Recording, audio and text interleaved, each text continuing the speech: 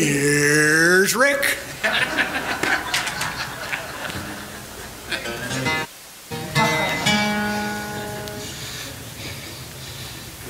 He looks about as old as Johnny Carson, doesn't he?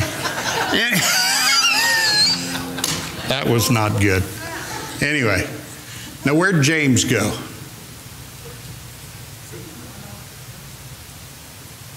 Did you say James? Yeah, he was standing right back there. There he is. James. Get James, we're waiting right behind. I guess he's on security.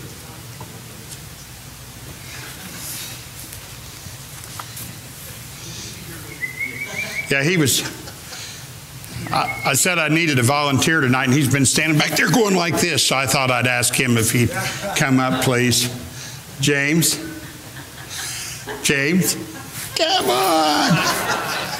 You know.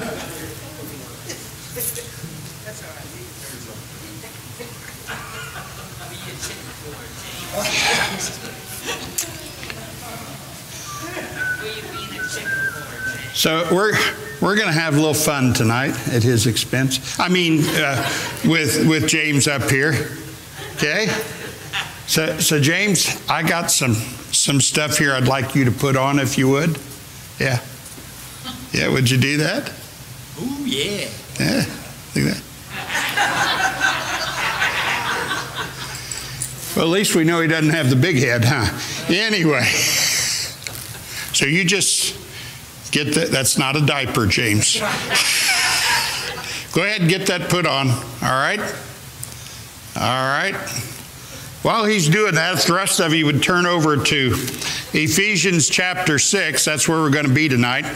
And but first, I wanted to talk to you a little bit about the clothes the cowboy wore and why he wore them. Man, we're going to have to find a smaller preacher to loan you his clothes from now on. All right. How you doing there? We're getting there. Who dresses you in the morning?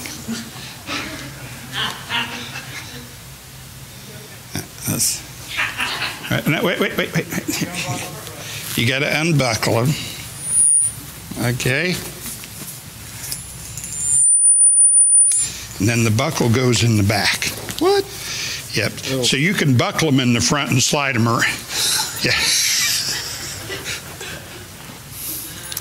My brother was helping a guy with some cows one day, and they had this cow that had sullied up on them, and they got a rope on her and going to pull her because he'd gotten on the neighbor's place and going to pull her along there, but she got around a tree.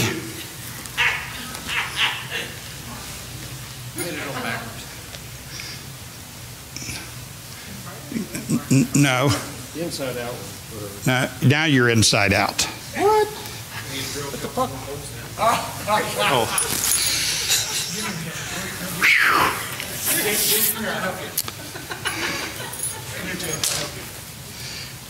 I'm sorry, folks. This could take a while.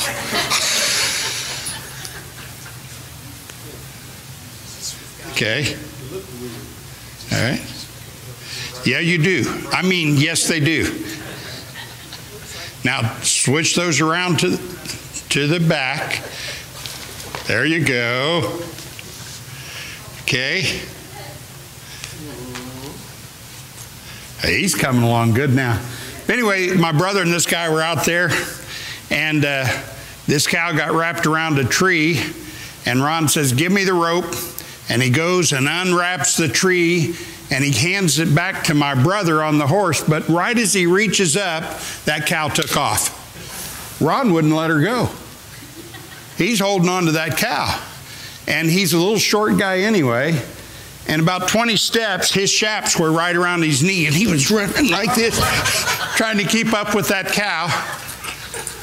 Then he went down, and she drug him right through a cat claw. Then he let go of the rope. My brother said, "Why didn't you let go before then?" I couldn't. I just couldn't bear the thought that she was besting me. So how you doing here? You're doing good. That's good. All right. Yes, because it's not boots. Yeah. Yeah, it's harder when it's not boots.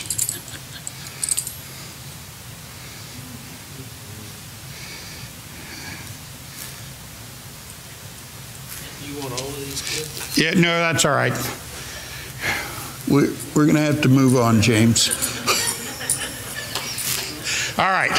So come right over here. Let her get a look at you. Yeah, if I wore them like that, they'd make me walk funny too. All right. The one thing I wanted you to notice, what did he put on first? That's the true cowboy. Yeah. So. And at least it's not like this. Yeah, he did it right. So this is the hat. The hat had a purpose.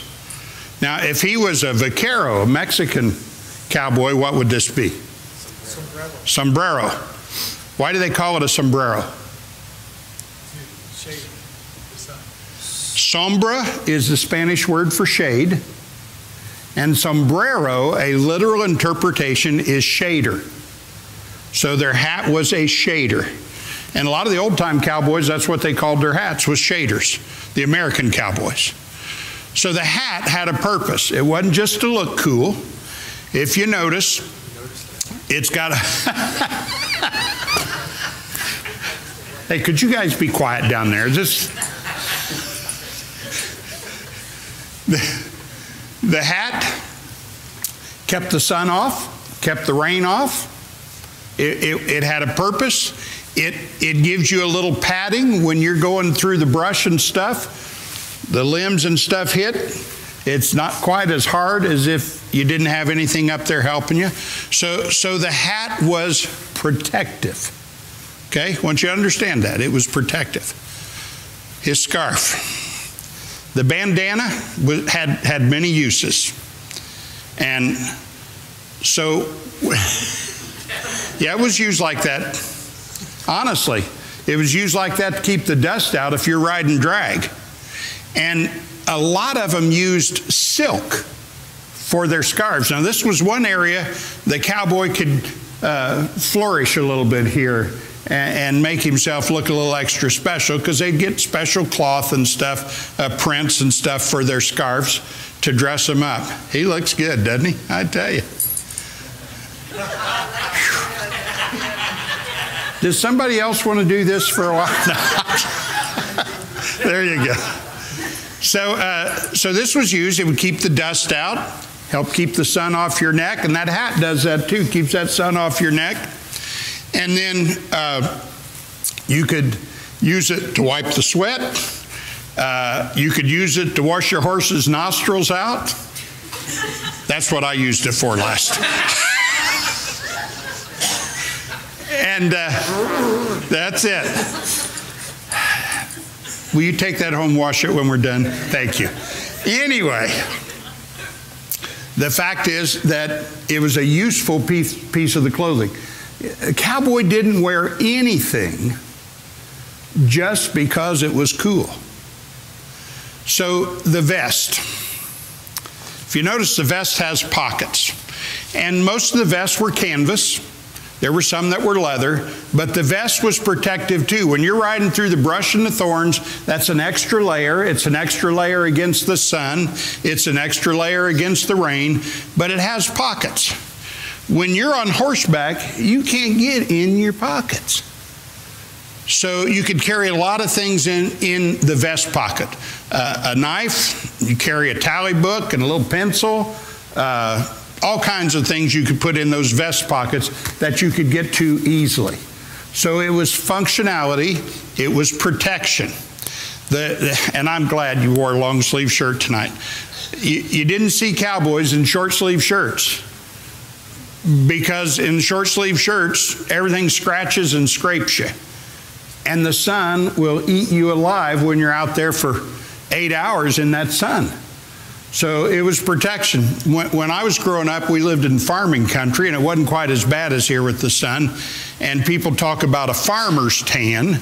And a lot of the farmers would wear a short sleeve, and you pull it up, they're just white as could be here, or they'd take off their ball cap, and they got a line across here where they're white up here and just brown as they can be below that.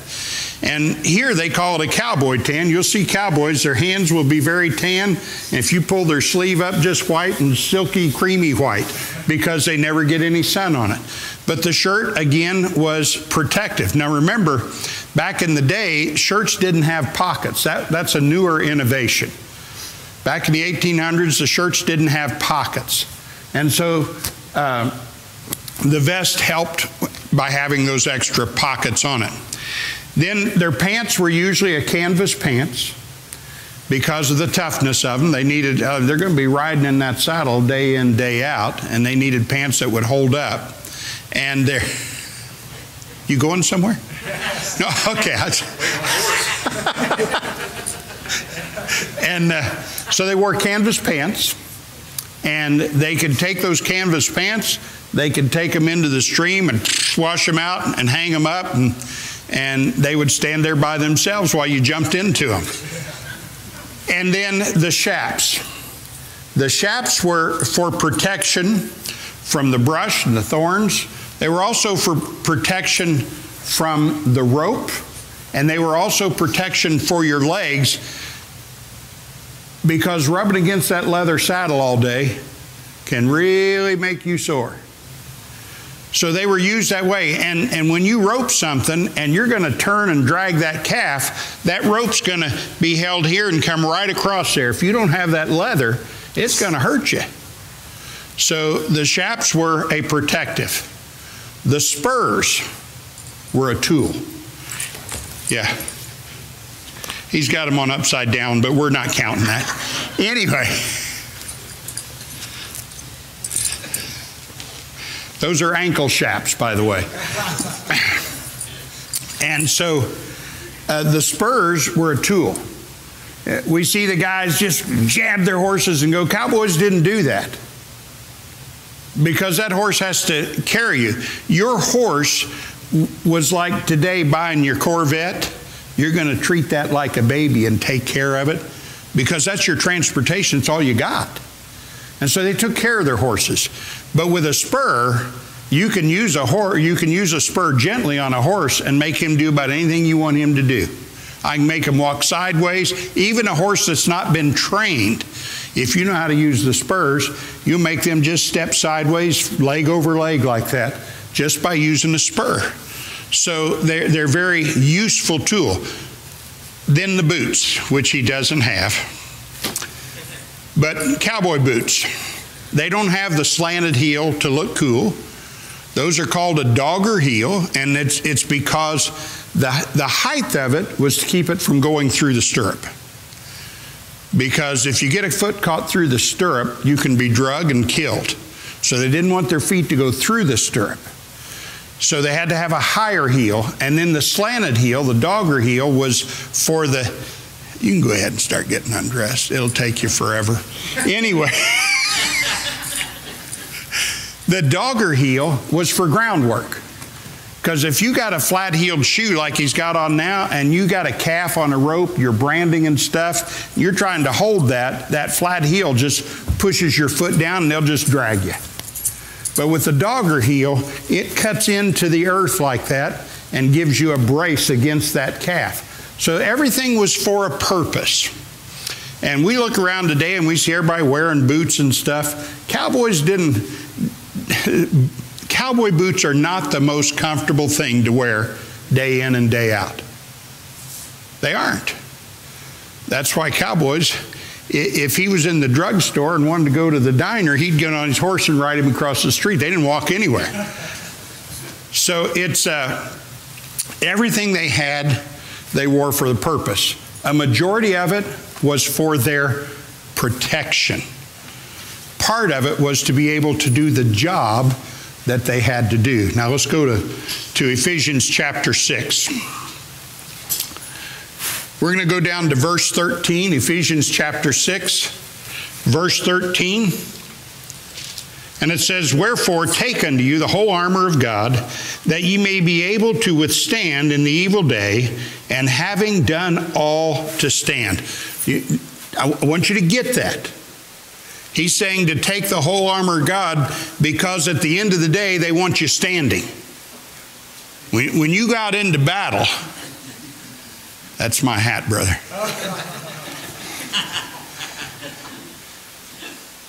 With a cowboy, you can kick his dog and slap his wife, but don't touch his hat. Okay, just so you understand that. Thank you, James. Let's give him a hand. So at the end of the day, God's desire is that you would come through every trial and every situation that you face that day still on your feet, standing, being able to stand and face tomorrow. Because you're going to get up tomorrow and do it all again. I mean, that's the way life is. Today may have been pretty easy, tomorrow may be rough, or it may be easier. But with each day, you have certain things that you're going to have to face, and God wants you to be able to stand. So he says, take the whole armor of God. And he starts out here. He says, stand therefore, having your loins girt about with truth.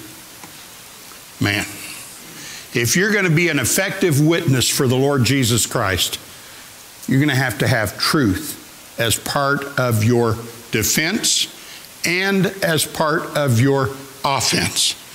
You want to reach people with the truth. You don't want to trick. We had a lady once that attended our church, and she came up and she said, preacher, I got this great idea. I said, what? She said, I think we ought to advertise a concert. I said, really? And she said, yeah. I said, well, what would we do? And she said, well, I think we want to start with the old 50s rock and roll. I said, really? And then as we go, we'll start switching over so it turns into a gospel concert. I said, so you want to trick people? That's not the way we operate as Christians. We want to be truthful with them right up front. Hey, we're going to invite you to a rock concert that's going to turn into gospel. People are going to say, forget that. They don't want to be tricked. And you can't trick anybody into receiving Jesus Christ. You can only reach them with the truth. And so having our loins girt about with truth means that truth, when it's talking about the loins, it's talking about your stamina and your ability to keep going and keep going and keep going. And if you don't have the truth, you're not going to go very far. And if you aren't truthful with people, you're not going to go very far. You're just not going. It's not going to happen. You're just going to have to be right up front with them about what the Bible says for them. What the Bible says for them. What God's plan is for them. So having your loins girt about with truth, and then it says having on the breastplate of righteousness.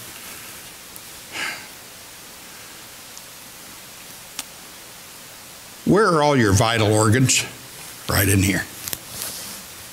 Right there. And they have to be protected. Now, everybody's heard stories of pastors who have fallen, given in to sin, and they've fallen for whatever reason. Maybe it was financial, maybe it was sexual, maybe it was anything like that, but they've fallen. And that breastplate of righteousness is to protect your most vital area. In other words, as a Christian, we have to live in a way that the righteousness of God is displayed within us, that we follow after the righteousness of God. In other words, when we talk about being Christians, being like Christ, we should be striving for that every day. We should be striving for His righteousness. Just because I'm never going to be as perfect as Christ until I come into His kingdom doesn't mean I can't start working on it today. And there's a lot of people have an attitude, well, I'm saved. One of these days I'll get around to living right. You just can't do that. That righteousness, that breastplate of righteousness is there for our protection. And the enemy looks for the weakest spot to attack. And when we let the righteousness of our life start to slip, we just give the devil open targets to hit us. Having on the breastplate of righteousness, and your feet shod with the preparation of the gospel of peace. Every once in a while, I have to take a pair of boots or a pair of shoes and have them repaired because they get worn down. And if I'm going to continue to go forward with those shoes or boots, I'm going to have to do something to make repairs on them. Well, when he's talking about having our feet shod, he's talking about having ourselves prepared to go to whatever distance or whatever length that we need to do. When you have a horse, if you're planning on any kind of a long ride or maybe a trip with your horses and stuff, then you make sure that they got on new shoes before you take off. Because you don't want to be out in the middle of nowhere and the shoes wear out on you. Then it's a job to go ahead and have to fit shoes and make that horse, prepare that horse to continue on the journey. And God wants us to have our feet shod with the preparation of the gospel of peace. That means that we are prepared to take the gospel wherever we need to take it. We've already prepared. We're ready to go the distance, whatever it takes, because our feet are shod with the preparation of the gospel of peace. We're ready to take it wherever the world needs it, wherever we need to go. We've prepared ahead of time to be ready to take it. Above all, taking the shield of faith, wherewith ye shall be able to quench all the fiery darts of the wicked. Now, the old-time armor, there were gaps in that armor. And the shield was used to protect yourself in your other vulnerable spots. And when it says to quench the fiery darts of the devil, what that means is you put the fire out to quench them. And when the old devil's shooting his fiery darts at us, and he does it all the time, it doesn't matter where we're from, what we do. It doesn't matter what our occupation is. If you're a Christian, Satan is going to fire darts at you. He's going to do everything he can to cripple you up. Now, what's the purpose? He knows as well as you do that he can never have you in his kingdom below. If I know Jesus Christ is my Savior, I'm going to heaven. But he can sure stop other people from going there if he can ruin your testimony. And that's what his attacks are about. His attacks are designed to make you fail so that your testimony before others will be damaged. So you won't have the influence on other people that God wants you to have. And that shield of faith, that's where we're trusting God and saying, look, I'm going to follow you no matter what. I'm going to be your child. I'm going to be your servant. I'm going to be your voice. I'm going to do whatever it takes, Lord. So I'm trusting you to help me fight off those attacks. I'm trusting you to take care of those darts. That's our shield of faith. Our faith and trust in Christ says, devil, you cannot win against me. You might hit me once in a while with a little dart, but I've already won the battle. And I'm going to walk like a victorious Christian. I'm going to keep my testimony intact. And I'm going to, by faith, trust God to help me in that. So what does that mean? Well, he says he'll never let anything come upon us that we can't handle. And what does that mean to us? He said he'll always make a way of escape. You know what that way of escape is? It's prayer. I'm going to tell you, it's the hardest thing in the world to sit there and sin while you're praying. So when those temptations hit, we need to hit our knees. When the devil starts throwing these darts, we need to say, Lord, here I am. I'm on my knees. I need your help. Here's my shield of faith. You are my shield of faith. And I'm trusting you to help me get through this right now. We get in trouble because we go, yeah, I know I probably shouldn't have had that thought or this or that or the other. But we don't go to the Lord right then. Now, that's the voice of experience. Because we've all done it. We've all failed to take our requests to God when we're under attack. Well, it was just a little dart, so I figured I could handle it. That's not using the shield of faith. The faith is there. That shield of faith is for all the darts, whether they're little or whether they're big. And our job is to take that shield of faith and say, here I am, Lord, trusting in you, and I need help right now. The darts are coming my way, and I need you to help me through this very, very difficult time that I'm facing right now, this minute. I don't need to wait till I get home to pray. I need to pray right now. Whatever's going on, I need to pray right now. If the old devil's throwing things at you, right now is the time to join the battle. Listen, Satan, you know, I'm real busy right now. Could you just wait until later? And he's going, oh, no. If you're not going to bring up your shield of faith, I'm going to hit you with everything I got while you're vulnerable. And so we need to take that shield of faith, our faith and trust in the Lord, and use it to quench the fiery darts of the devil. Then in verse 17, it says, and take the helmet of salvation.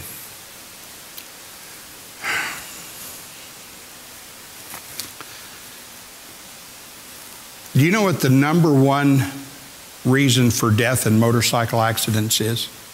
It's head injuries. That's why they say wear a helmet,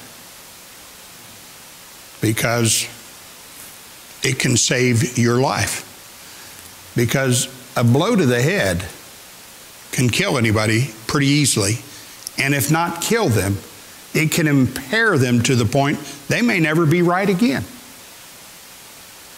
And so when we're talking about the helmet of salvation, we're putting on that helmet of salvation, and we use that to protect our mind. Here's how that works. I know I'm a Christian. In my mind, in my heart, but I know, how do I justify the fact I say, I know I'm going to heaven? Because in my mind, I know I've read the scriptures, I've done everything that God told me I needed to do to be saved.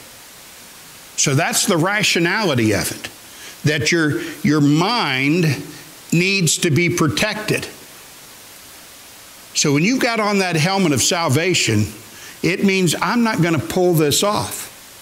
I'm not going to pull this off to go into this place where I shouldn't be, or to speak to this person I shouldn't be around alone.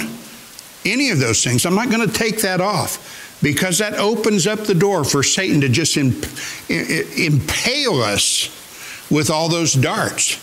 That helmet of salvation says to me, my head is protected because I know where I'm going.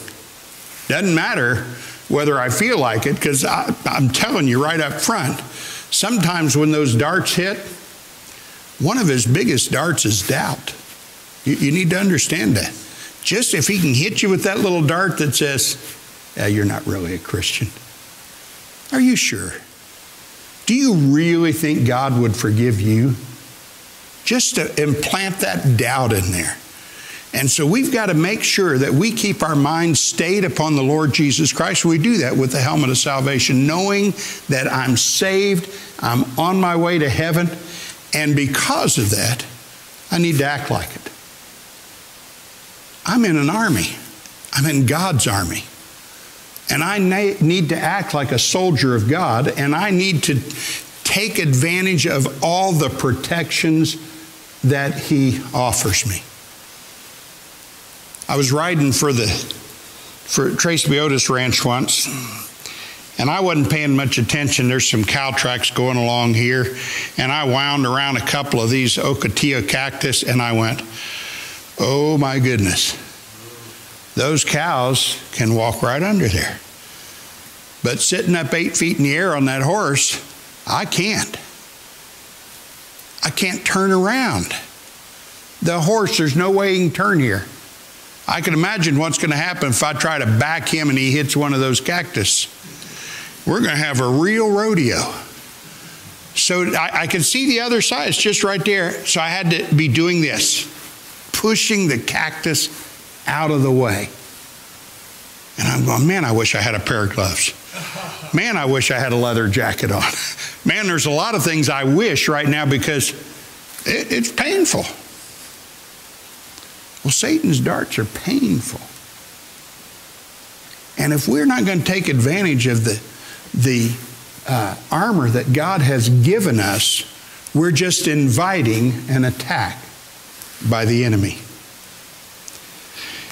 Said to take the helmet of salvation and the sword of the Spirit, which is the Word of God.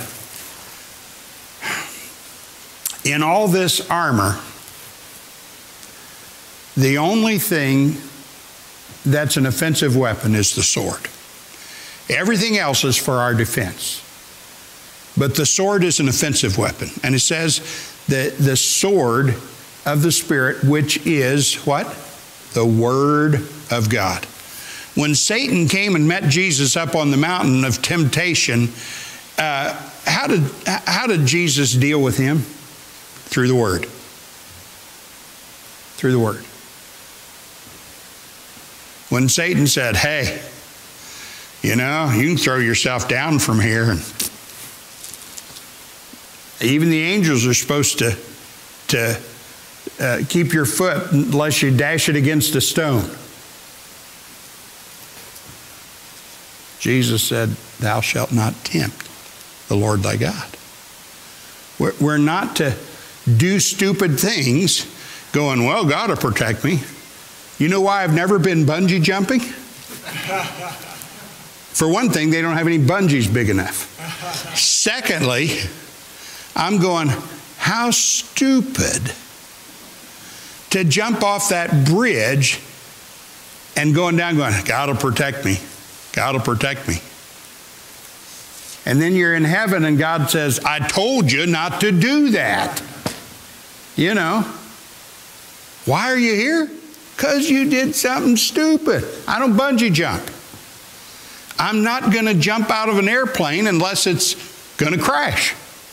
I never could see the logic in jumping out of a good airplane. If I'm not crashing, I'm staying where I am. I'm not going to jump out there. It's just, to me, it's foolishness.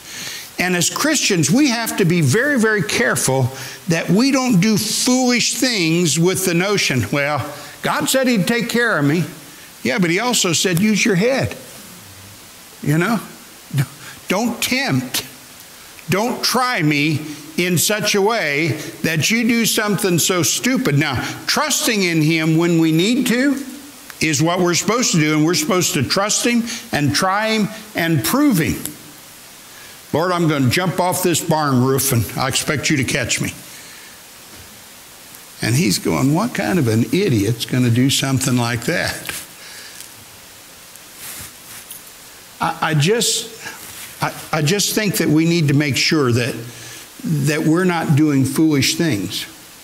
But when we look at this sword of the Spirit, the Word of God, He says, listen, if you're going to fight Satan, do it through me.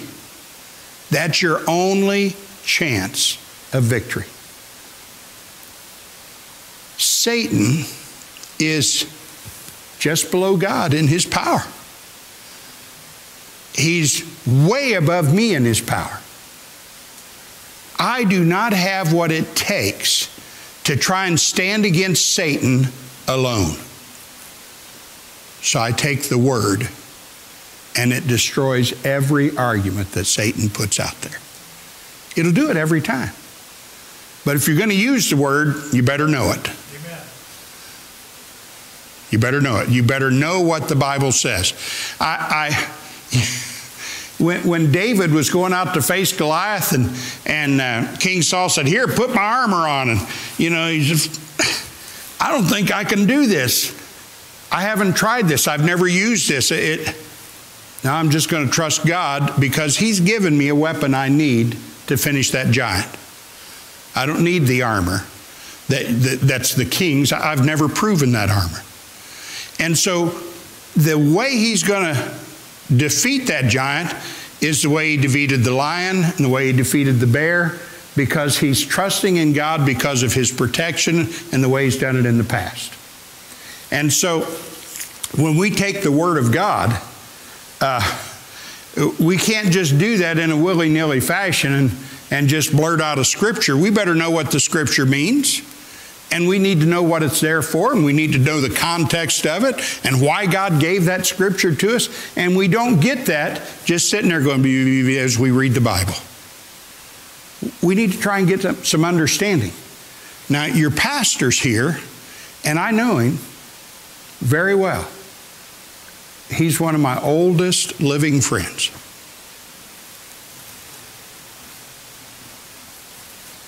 And he must be good because he hasn't tried to kill me yet. But the fact is that I know him, I know his heart, and I know his desire. And his desire is to prepare you for battle. His desire is to give you the weapon that you need, and that weapon is this book. So when we have Sunday school and we have church and the pastor's preaching and teaches, he's doing that for your benefit. That's his job, is to prepare you. So we need to take advantage of every opportunity to learn what the Word of God has for us and how we can use that for our own defense and for that offensive weapon that is more powerful than the devil. He cannot stand against the Word of God. He can't. The Word of God is sharper than any two-edged sword. We need to understand that God has a purpose for us, and in that purpose, He gives us the defense that we need through the armor, and He gives us the offense we need through His Word. And that's all we need. We can go to battle surrounded in God's protection and in His Word. Finally, it says, praying always with all prayer and supplication in the Spirit, and watching thereunto with all perseverance and supplication for all saints. So he's saying, look here. If you're going to go into battle, you better go in prayerfully. If you're going to face the wiles of the devil, you better be prayed up. You better be ready and constantly in prayer for what God might have for you that day. Which means I need to face each morning with a prayer saying, God, prepare me for the day. I don't know what's coming. You never know what's coming. My brother Dan died several years back in a motorcycle crash. And I went to church that morning. The last thing on my mind, Dan was in his 50s.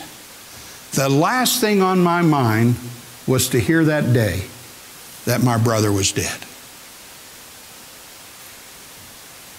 So we don't know what we're going to face with each day. We don't know. When my dad died, Dad had been very sick, and we were anticipating getting the call. All those things we were prepared for. But sometimes the old devil hits us when we're not prepared. And the only way we can stand and make it in those circumstances is to be prayed up. Now, that was a crushing blow to me that day. My brother Dan was not only my brother, but Dan and I were best friends. That was a crushing blow. And there's only one way I got through that. It was by the grace of God. Because it was a hard, hard day. Very hard. When we're looking to persevere, to stand during the attack and against the wiles of the devil, we have to do that by being prepared in our person. We need to have the armor, we need to have the weapons, and we need to have that constant attitude of prayer. Now, I know I can't pray every second of every day because I'm going to have my mind on some other things that I have to have my mind on. But what it's talking about is having a constant attitude of prayer. I'm ready to pray as each need arises, ready to go to God first. We don't always do that. We try to bear up. Sometimes we just need to say, Lord, here it goes again. I'm facing another dart. I need your help. Be constantly ready to go to the Lord in prayer. Now, the one thing, if you noticed in here, there was no protection for the back. No protection for the back. Why? Because we're always to face the devil and to face the challenges that he puts before us. Trusting in God and taking his armor to ourselves that we might be able to continue to go forward. The old devil, nothing he likes better than to see a Christian turn and try to run from him, because now he's got an open target. We just need to stand. Lord, I don't know how I can stand. You're going to stand not in your power, but in mine. You're going to stand not because you are the power here, but because all your armor and all your weapon comes from me. I'm the one that's going to help you. I'm the one that's going to help you to stand during this difficult time. In your lifetime, you're going to go through a lot of different things. However, you're never alone. Jesus said, I'll never leave you nor forsake you. Isn't that a comfort? And to be honest with you, Jesus makes himself our armor bearer. He said, here, you need the breastplate right now. You need the helmet right now. Here it is. I've got it for you. And he's just waiting for us to say, Lord, I want you to clothe me with your armor. Arm me with your word, that I might be able to make a difference in this life. This morning we were talking in Sunday school about eternal life.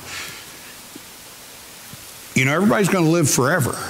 Some are going to live forever to God. Some are going to die forever. Can you imagine in the throes of death for eternity? But God doesn't want us to live that way. We have the victory in Jesus Christ, and he wants us to live like victorious soldiers. He wants us to march into the enemy's camp with our heads held high, covered with his armor, and ready to face whatever the devil throws at us. And we can, simply through our faith and trust in him and following what his word says. On my 30th birthday, Leah planned a big surprise birthday party for me. We were in Springfield, Missouri. And she enlisted the help of our friend and pastor, Cecil Talbert. And she said, I need you to keep Rick busy while we're getting everything ready. So he said, I got some visits to make. And so I want you to go visit with me. I said, okay. So we start down the road, and I said, where are we going? Well, we're going to Brother so-and-so's house. I said, well, you know, back there's the way to go. I know a shortcut. And we wandered around and everything, and I'm going, what is wrong with him? I mean, we'd have been there 15 minutes ago if he'd gone that way. So we finally get there. And we get finished, and we're going to go somewhere else. And he said, now we're going to go see so-and-so. So I said, we want to turn here. And he just keeps going.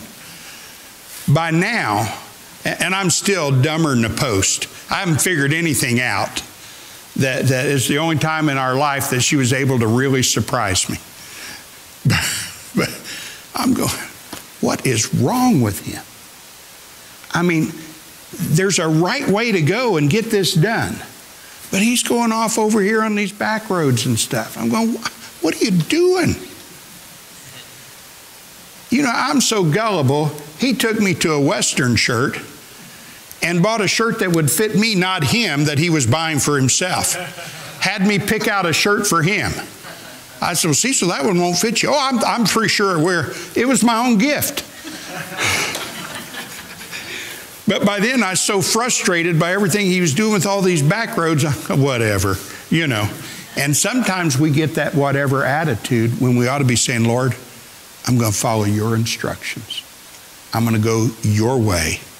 I'm going to do what you want me to do, because that is the only way I'm going to be victorious. So I need to surrender myself to him. I need to take that whole armor and apply it and use it to fight off those fiery darts of the devil. Make sure that I am doing everything that God asks me to do. And then you know what I do?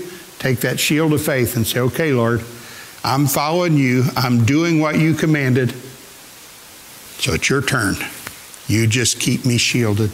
You keep me going in the right direction. And you give me the ability I need to use that sword. So let me ask you.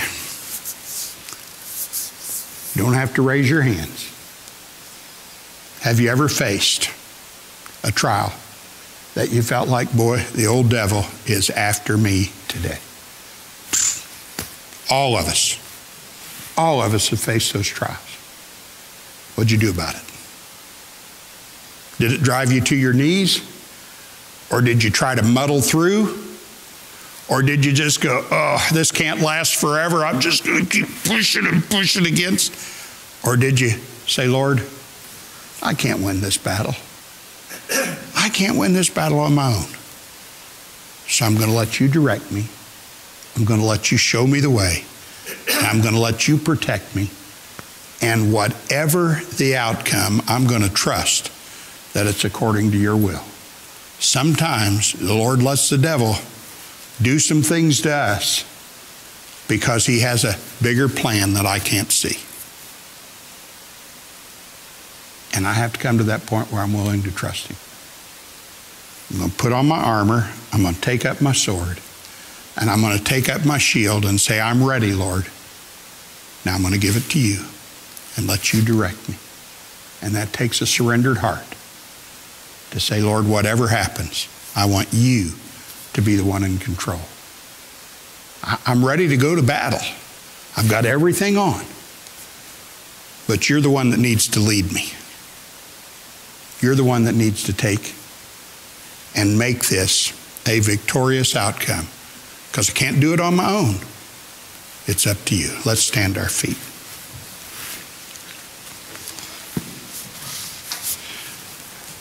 We're going to turn to 331.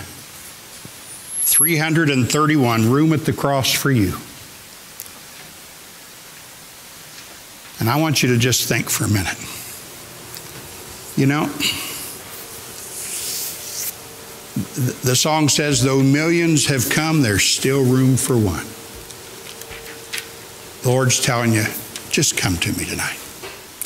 If you're here and you've never trusted Christ as Savior, you never made that decision, this is your chance. There's room to come. If you're here and you're a Christian, you may be going through some things. You know, I actually heard a guy say once, oh, the Lord's got more things to worry about than me. I'm sorry. We have a God that can worry about everything at once. You included.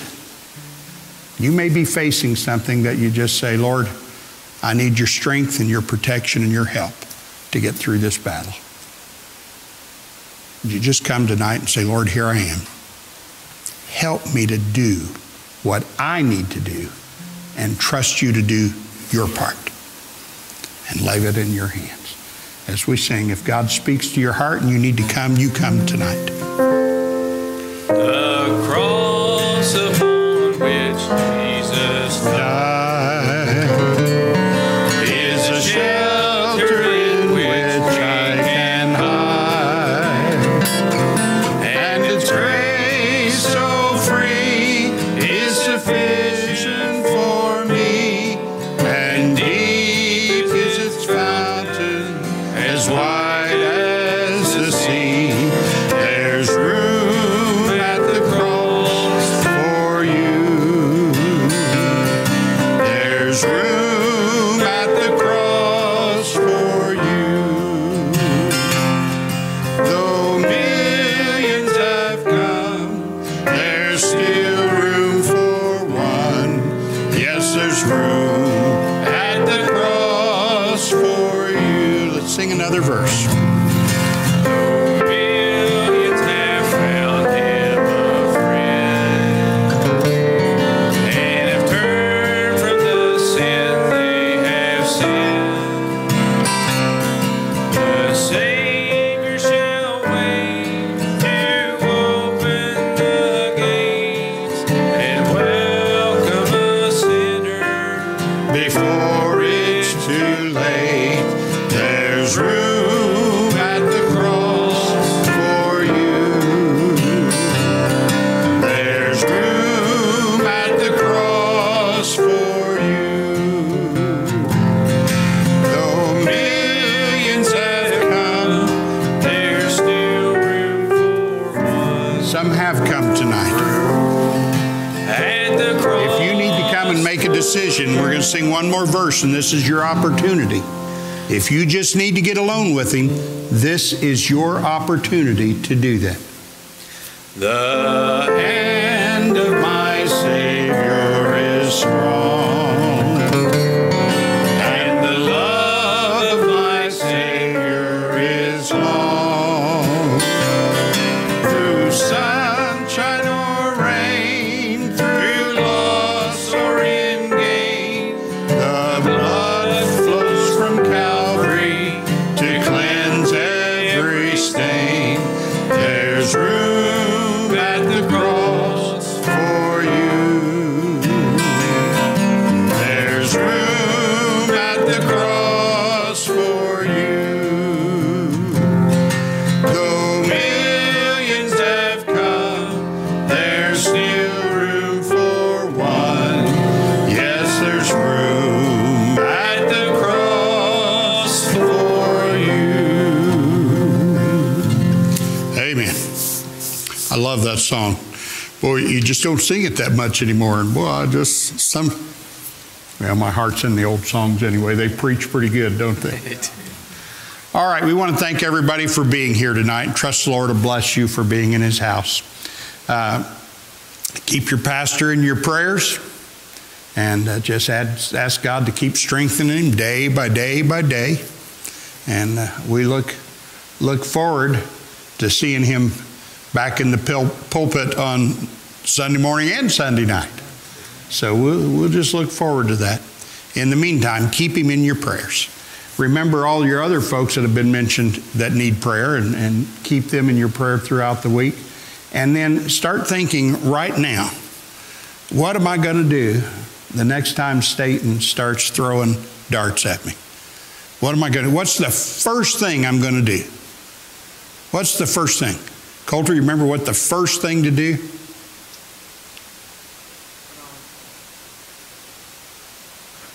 To pray. That's it. To pray. And we got to get in the habit of just going to God right now. Every chance, every opportunity, every situation. That is our first line of defense. Because we can go to Him and say, Lord, I'm ready for my armor. Start putting it on. I need it. And that's where we need to be. All right, we thank you for being here again. Look forward to seeing you. I think we're going to be up next Sunday night for the sing, so we'll look forward to that. And I think Coulter's going to sing with Leah and me next Sunday night, too. Yeah. I told him we were going to start singing and then just quit, and he'd have to do a solo, but we probably wouldn't do that to him. So remember those things that are coming up. Remember these folks in prayer, and we'll trust God will bless you this week for your attendance here today. All right? Let's go to the Lord in prayer. Pastor, you feel like praying for dismissing? Sure. Yeah.